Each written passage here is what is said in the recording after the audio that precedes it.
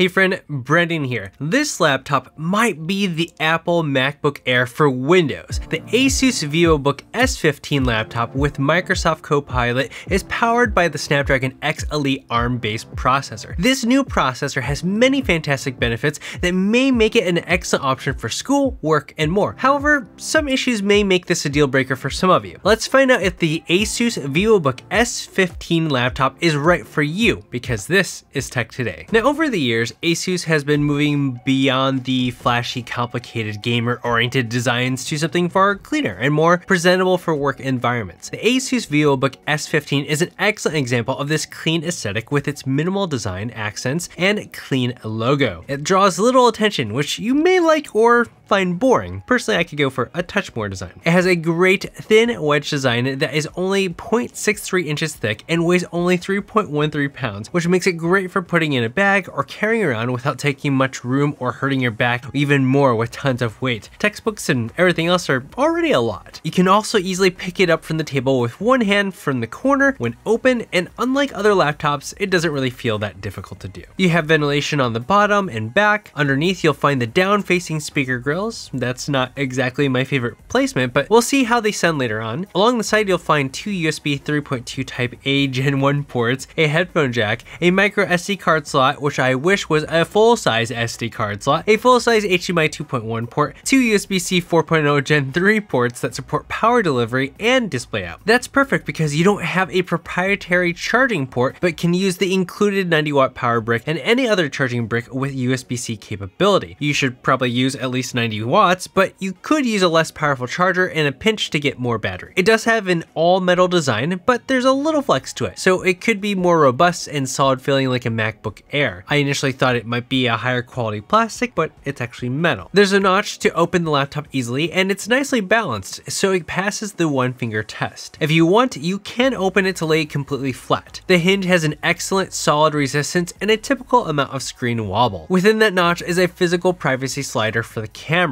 This is what the webcam looks like and what the microphone sounds like in a typical well-lit room and when it's quiet. Here's what it sounds like with background noise in a darker room. I have a TV on playing some things, and there's supposed to be some AI noise cancellation to help your voice come through. How well do you think it performed in those scenarios? I love that it has Windows Hello, which allows you to unlock the computer with your face. I'm surprised Apple has yet to do this on its laptops, given how much it made Face Unlock popular with the iPhone, and some of the laptops have a notch. The keyboard has some really great travel and satisfying resistance and give. The spacing is excellent outside of the number key to the right, which I know that they were squished due to the space constraints, and I'd rather have them there than not. There is a slight deck flex, but you'd only notice it if you push it down hard to see if it does flex. The keys have a single zone RGB backlight, which you can customize the colors and effects for in the My ASUS dashboard, but the light mostly comes through on the outside of the keys more than through to illuminate the letters and numbers. That results in it being a bit hard to see in the dark. The only thing I dislike about the typing experience is the keys texture. If you squirm on the inside thinking about nails on a chalkboard, you'd have a bit of that experience typing on these keys. My fingernails are not that long right now, maybe 2 or 3 days since I've clipped them, and I can feel them scraping against the keys, giving me that chalkboard feel. This may not bother you, but I wanted to put it out there for those who are like me. The trackpad is large, but has a diving board wedge design, which I do not prefer, especially with its spongy feel in the bottom corners. I like a glass trackpad like what you'd find on a MacBook, Razer laptop, or other haptic-based trackpads. Wedge design trackpads seriously need to go. While you can't click on the top of the trackpad, there are some neat trackpad gestures for standard settings. You can slide up and down on the left edge to control the volume, the right edge for the brightness, the top to fast forward or rewind, and swipe down from the top right corner to launch the ASUS Screen Expert. It's a great use of the large trackpad that feels easy and intuitive. I love clever implementations with hardware like this. But there's more hardware to check out, like the Sihu Doro S100 ergonomic office chair that has hardware that makes it comfortable, adjustable, and adaptable to you. It has dual dynamic lumbar support for your specific body and adapts to your seating position because of its built-in springs. The backrest is uniquely adjustable to fit your shoulders, neck, and head. It also has a 135-degree recline, an adjustable seat,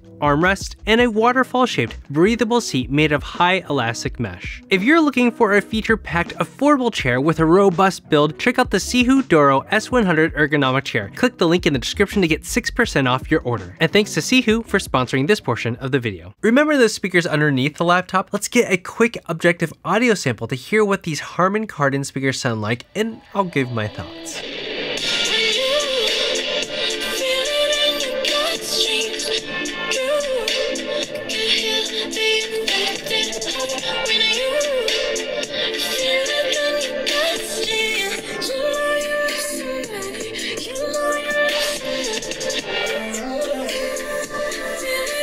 The speakers on the VivoBook S15 definitely have that boxy speaker resonating within the body kind of sound, which means it's very mid-range heavy and honky sounding. There's only a little low end and moderate airy high end to it. You can lift it up and some of the higher end frequencies start sounding less odd, but it still sounds like you're plugging the nose of the sound. A volume boost setting exists to make it louder, but it's nothing more than a high end shelf boost. Essentially, the EQ makes it sound brighter and clear, but it's not really louder. The speakers on this laptop are not my favorite, but I'm an audio engineer. If you care little about sound quality, disregard this. But Apple leads the laptop industry in this area. The display is a highlight with its 15.6-inch 3K 600 nit 120Hz OLED display that has a 0.2 millisecond response time and covers 100% of the DCI-P3 color space, which you can manually select in the My ASUS Control Center. This makes it great for video editing in DaVinci Resolve, which I use to edit my videos, or watch content like on Amazon Prime Video because of how color accurate it is. It does have a glossy finish, which allows you to get those inky blacks from OLED, but it does have a bit of reflection as is typical, and starts losing some of its brightness and vibrancy past a 45-degree angle. If there was one thing that I found that I had issues with,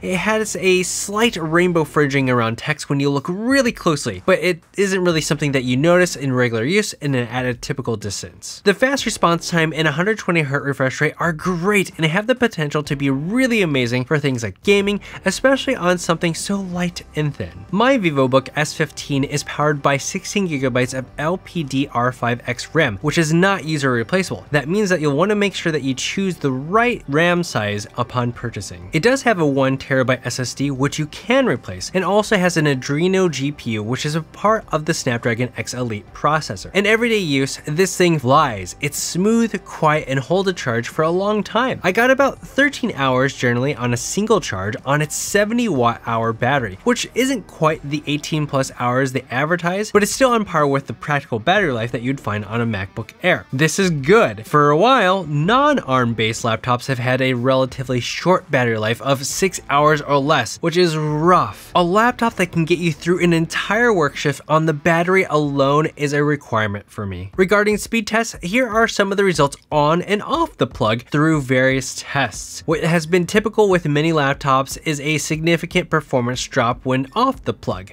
but on the VivoBook S15, there's still a decrease in performance, but it's minimal, which is fantastic to see, and that's because of the Snapdragon X Elite processor. Things are more complicated for those who like to play games. Given that the Snapdragon X Elite is a new processor based upon the ARM architecture over x86, the processors that we're used to, the biggest downside is compatibility with all your apps. It took a couple years to really start ironing out when the Mac moved over to Apple Silicon, and it's likely to take a couple years in this case as well. Microsoft's Prism translation layer is built in to make it so that your existing apps will still work through emulation, and it works in most cases, but not natively. Because of that, not all games will work, like Star Wars Jedi Fallen Order or Apex Legends, which don't even launch. Different games and the Snapdragon processors are constantly updated to be more compatible, so having a list or link put in the description would be futile as it's constantly changing. However, you can search and see the list of games that don't work, like this one, which is relatively recent to the time of filming. Games like Shadow of the Tomb Raider and Cyberpunk 2077 work at 1080p and on the lowest settings to hover around 30 frames per second, but not consistently. If you play AAA games, this laptop, it just can't do it right now, and possibly ever. But you'll be fine if you're playing games like Ultimate Marvel vs. Capcom 3, Stardew Valley, Minecraft, or City Skyline. By the way, if you want to hear how loud the fans get when they're on max, here's what it sounds like when I open up Horizon Zero Dawn.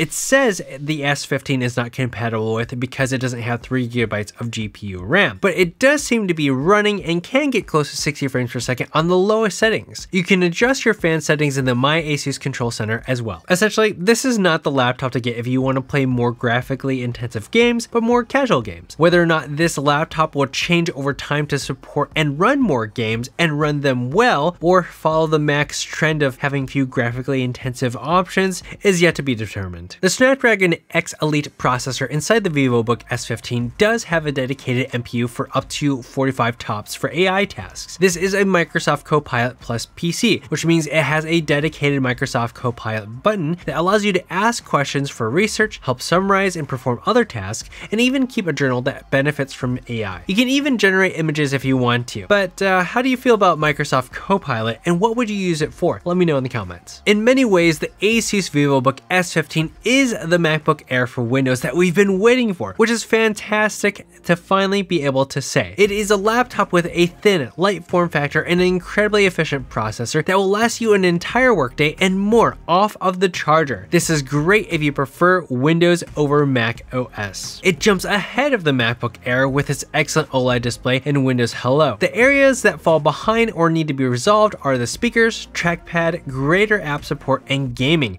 Otherwise, this is a fantastic laptop at a competitive price compared to the MacBook Air. If you'd like to purchase or learn more about the ASUS VivoBook S15, check out the links in the description to find the best price. I have been seeing it on sale already, so make sure you check out all the links to find out that best price. This review was made possible with a review sample provided by ASUS, which was used for about a month. ASUS did not sponsor this video or have any editorial input or review. This video is supported by viewers like you and in part by Sihu. Thanks for watching. This is Tech Today. Until next time.